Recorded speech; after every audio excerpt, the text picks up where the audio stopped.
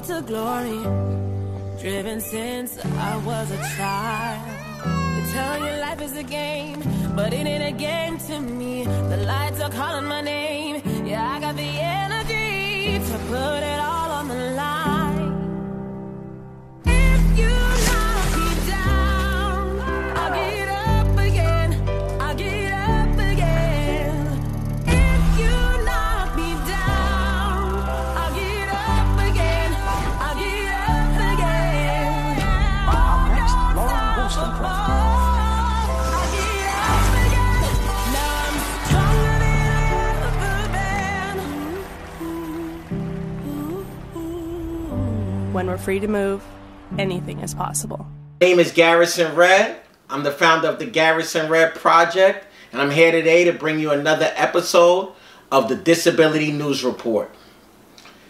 First, I would like to start by providing you with a quote. That quote is, "Change will not come if we wait for some other person or some other time." And that's how we're going to start the show today. Okay, so I did some research, and there's some interesting news out there. A lot of good things that are going on currently. There's a rock band by the name of Flame, and they celebrate the ability in disability.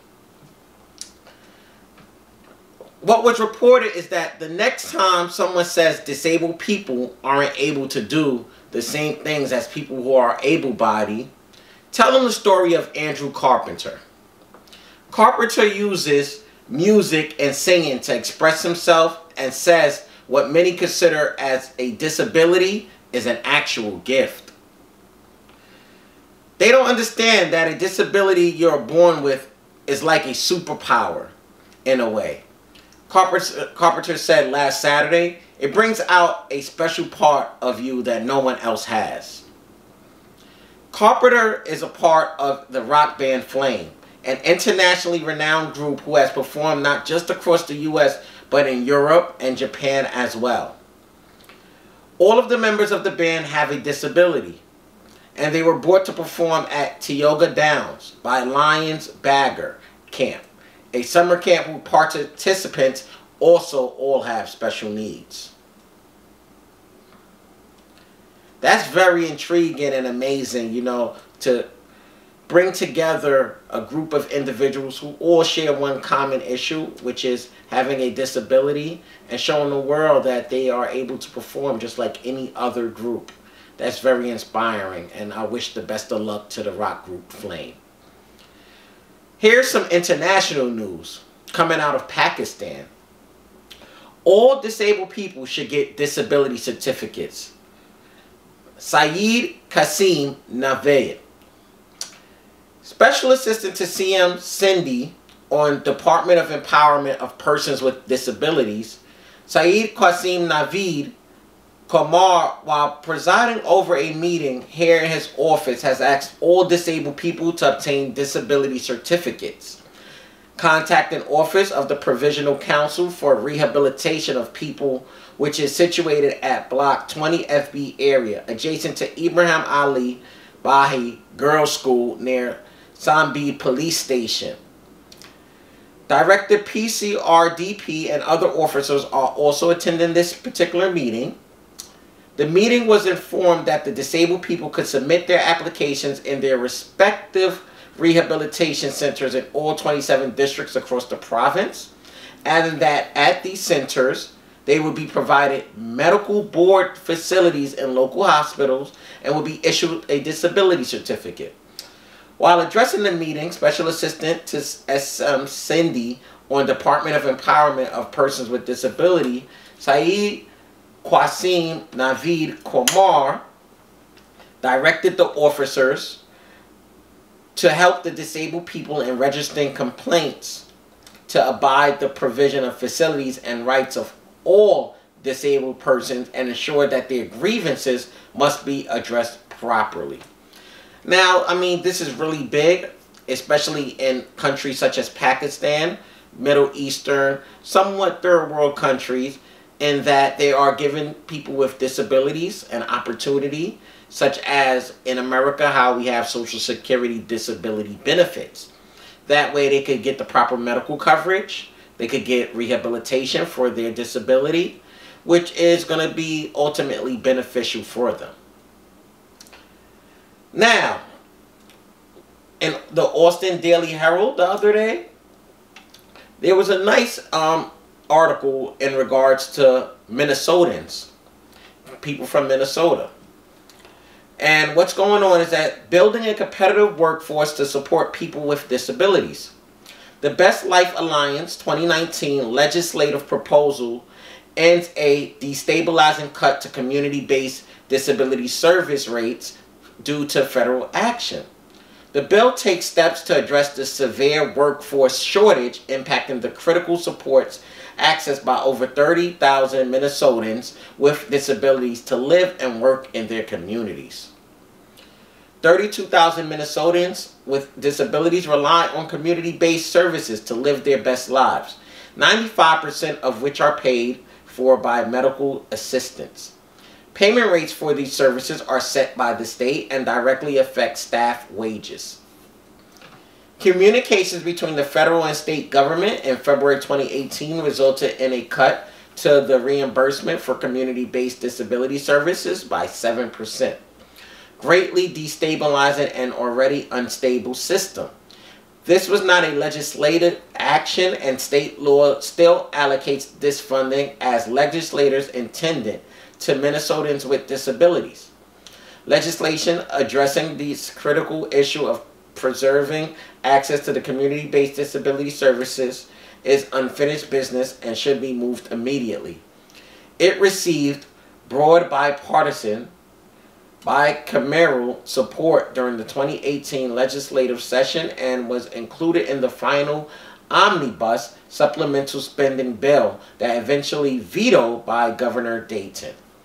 So for those of you who don't know, disability payments for individuals that are unemployed is very, very crucial and important. So that way individuals will be able to sustain a daily lifestyle. For instance, you know, they have goods that they have to purchase for their needs, not only medical needs, but just for their daily living needs. So hopefully they will be able to rectify this situation very shortly. Now, from the Washington Post, there was a tragic incident on a New York subway, and this incident occurred last week where a lady who was carrying a baby with a stroller fell to her death and died. However, that tragic New York subway death didn't surprise many people with disabilities, and this article was by Kara Leibowitz. Kara Leibowitz is a disabled activist and writer who works as the development coordinator for the National Council on Independent Living, a national grassroots disability rights organization. She states, 2 years ago, I came to the painful conclusion that New York City didn't want me. For someone with cerebral palsy who relies on a power wheelchair, a walker, or crutches to get around, the city is distinctively unfriendly. I don't drive because of my disability, and only a quarter of NYC subway stations have elevators. Add that to the need for affordable housing and the vision she always had of herself as a trendy New Yorker who would at some point move out of her parents' house on Long Island and commute to a nice job in the city, evaporated into thin air. So she packed up her life and moved to the Washington area. She states, every day I take the metro to work and marvel at the accessibility. Every single station has an elevator. So I'm never worried about whether the stop I'm going to will be accessible. Metro still has accessibility issues, including elevators that are frequently broken for weeks or months at a time, an issue I spoke about at a recent Metro board meeting. But the mere existence of elevators at every stop puts the DC Metro a notch above the NYC subway. It's a truly pathetic standard, but it's the standard we have to judge by nonetheless. Knowing what I'll do about the inaccessibility of New York's subway system, I was saddened but not surprised when I heard about Malaysia Godson, a 22-year-old mother who died late last month while trying to haul her 1-year-old and a stroller down the steps of a Midtown subway station. What did surprise me was the outpouring of attention the incident received from panicked media outlets, quoting parents on the need for subway elevators to politicians vowing to make the system more accessible. I can't help but feel a little bit bitter that it took the death of a presumably able-bodied mother for people to start paying attention to the inaccessibility. And I agree with her. Just as a testament on my behalf, I used to travel to Dyckman, to the Armory, to compete in shot put at one point. And often the train station I would have to get off at, the elevator was always out of service. Meaning I would have to travel to the next stop, hoping that the elevator would be in service. And that stop was approximately 12 blocks up a steep hill. I mean, going down is not an issue, but going back up to that subway station proposed a major issue for me, in which I overcame it. However, a lot of individuals who do not have great upper body strength and push manual wheelchairs, it would be quite cumbersome and difficult, especially during the New York winter. So hopefully, I hope there are changes. One thing I can tell you is that the New York subway system is one of the oldest subway systems in the world. So that's not making an excuse for them for not to be more accessible. However, it proposes a challenge as well to create, all the stations to be more accessible at the current moment. However, they can make more of an effort. Next, it's Super Bowl weekend, so Super Bowl ad star kids with disabilities. A commercial airing during the Super Bowl will feature a group of children with disabilities and hype a product geared toward them. Microsoft said it will run an advertisement during the fourth quarter of Sunday's big game on CBS promoting its Xbox Adaptive Controller. A version of the spot that's already available online shows children with various disabilities and their parents talking about how the adaptive device has helped level the playing field. During the Super Bowl, a condensed 60-second version will air. So I encourage everyone to check out that commercial on YouTube. You could just pretty much search for it by using Microsoft Adaptive Controller. Now, this is a heartwarming article I came across. Boy abandoned at birth because he has no limbs is an inspiration to everyone he meets. Gentleman by the name of Gabe Adams was born in Brazil without any arms or legs. As an infant, he was abandoned by his mother and ended up at an orphanage, and that's when his life took yet another dramatic turn. Word of a limbless baby traveled to North America and reached Janelle Adams in Utah. When she saw Gabe's photo in a grocery store, she told herself, "I'll take him in a second." And that's when she realized she needed to be Gabe's mother. Flash forward several years, and this remarkable young boy has become an inspiration to everyone he meets. His parents pushed him hard, but they do it so he can be independent and have freedom and choices in his life. He is currently a break dancer, and you can check him out on YouTube. He's truly amazing. I actually watched a couple of his videos, and I'm intrigued at some of the things he can do. So definitely take a look at him and, drop him a comment. Search for him on Instagram or Twitter and reach out to him. He's a very inspiring individual. Now, off to another great article I stumbled across. A woman is making disability inclusion a leadership issue. Meet Carolyn Casey. Her company is Valuable. Ring a bell? That's probably because this longtime rebel is absolutely fine with courting controversy and even happier making news globally for doing so. Her latest act of rebellion is asking 500 companies to put disability inclusion on their board agenda and take action on some aspect of it in 2019. The campaign is called the Valuable 500. The time is now, she explains. the 1 billion people globally who are disabled can't find work. Need top leaders to take action now. The day I spoke with Casey from Davos, Switzerland at the World Economic Forum, she was pumped, passionate, and admittedly a little nervous. She had set a huge goal to get 500 companies' boards to put inclusion on their agendas. Launched a fairly controversial video campaign titled Dervish. I'm going to provide you a little more on that in a little bit. And made several renowned leaders tear up on stage. While she may not be the first or the only leader to push for inclusion, she came to Davos armed with everything she needed to be a catalyst for change.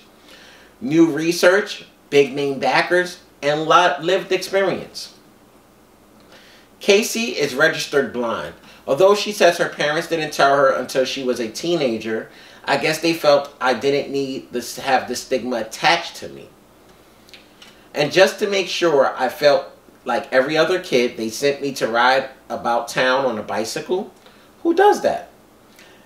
At the risk of creating a ridiculous metaphor, I'll tell you what I told a colleague about Casey when I hung up the phone.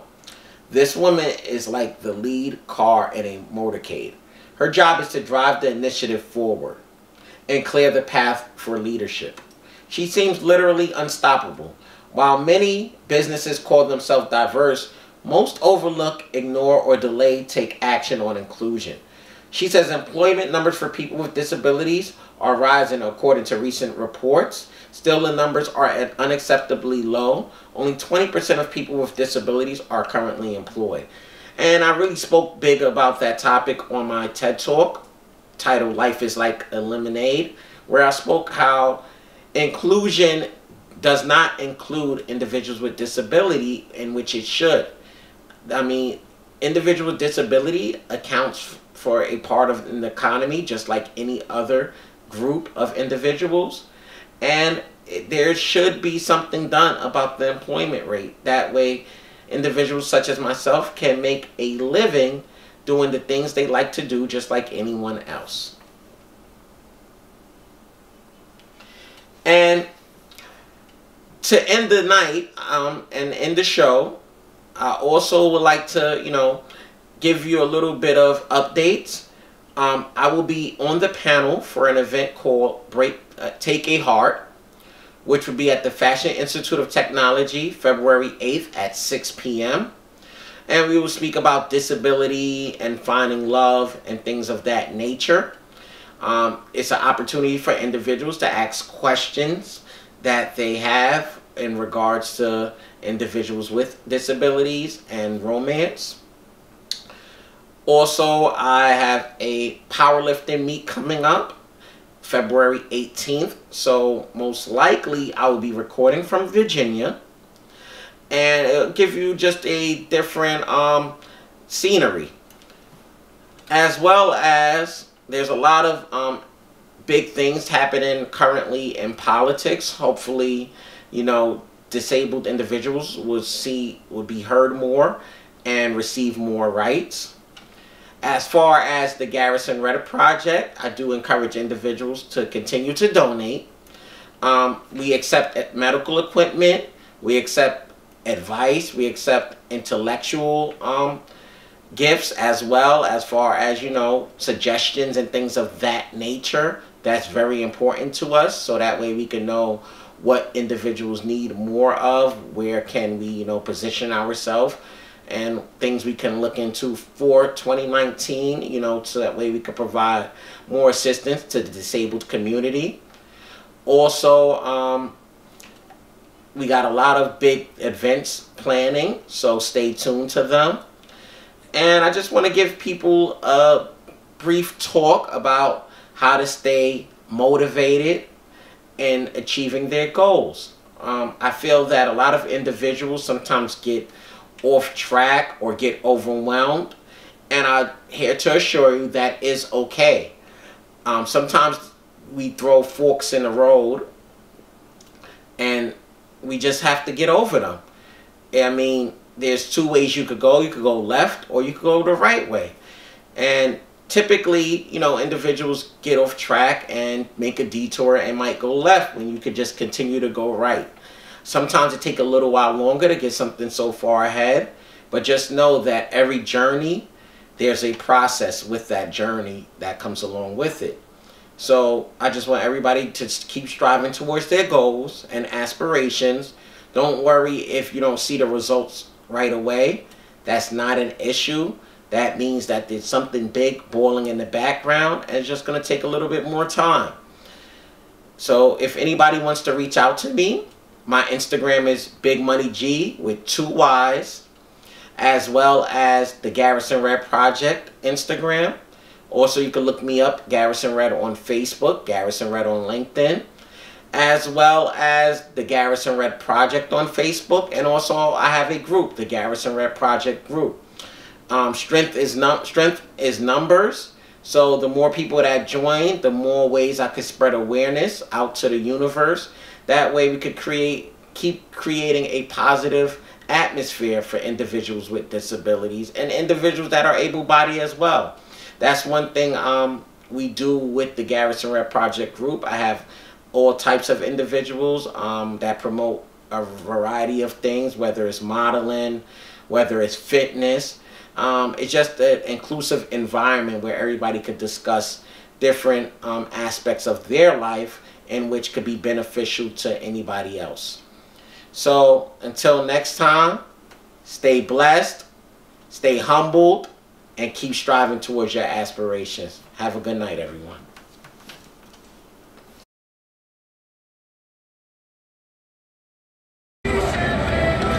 Life is a series of small steps each day. Yo, G, do me a favor. Yeah. Kick that ball right there on your way to the pull-ups.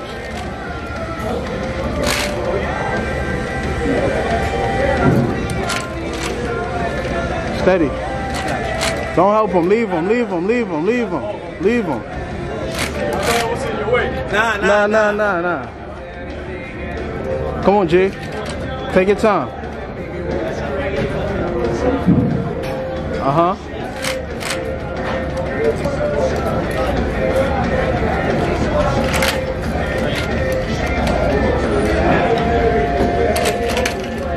Left leg. Small steps.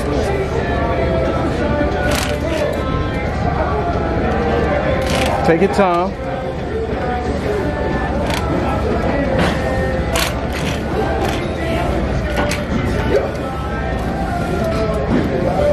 Come on. Small steps each day. Uh-huh.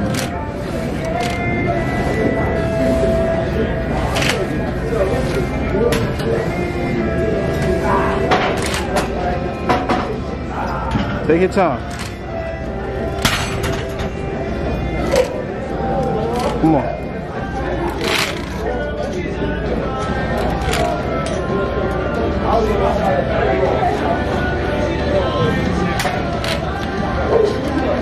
You're almost here. Come on.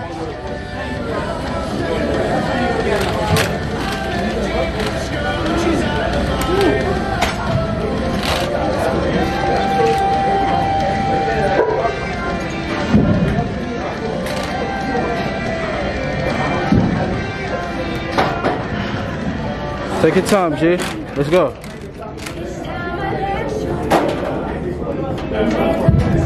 Now come on. You almost here.